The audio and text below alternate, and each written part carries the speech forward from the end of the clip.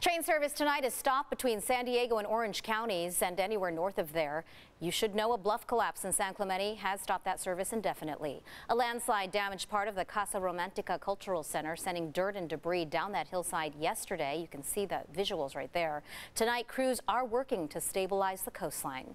Good evening. Thanks so much for joining us. I'm Marcella Lee. This closure affects thousands of passengers. The damage caused Metrolink to shut down rail service south of Laguna Niguel.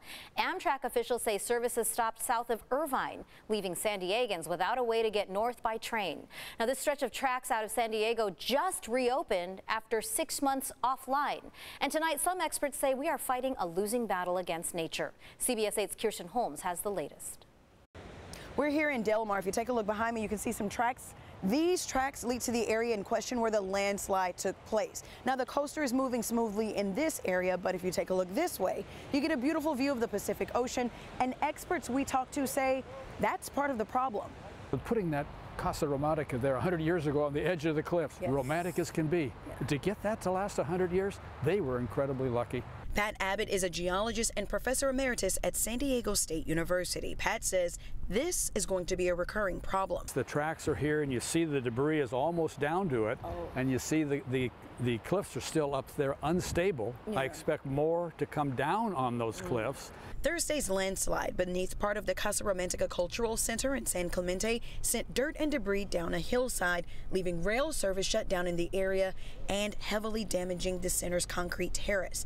Pat says buttressing the area with concrete is a good start. That doesn't last. But Mother Nature still does her work. Whether it's a concrete wall or a concrete patio, erosion is still going on. If this sounds familiar, it is. These problems were supposedly just resolved less than 5 miles away as service returned between San Diego and LA earlier this month. More than $13 million went to stabilizing a different set of cliffs nearby, and passenger trains were halted for months because of another landslide. The last one was going to be 2 or 3 days, and 2 or 3 days turned out to be 6 months. This time, Metrolink says the suspension of service is out of abundance of caution and will be reopened when it's safe. Amtrak says service between Irvine and San Diego will be temporarily suspended Friday, April 28th. Pat says it's not a matter of if for the next landslide, but when, and rail companies, they need to get ready. It's a geologically unstable area, and they need to get the train tracks out of there. That means this weekend there will be no service between LA and San Diego. If you had plans to travel this weekend, go to our website, cbs8.com, and click on this story for other accommodations. Kirsten Holmes, CBS 8.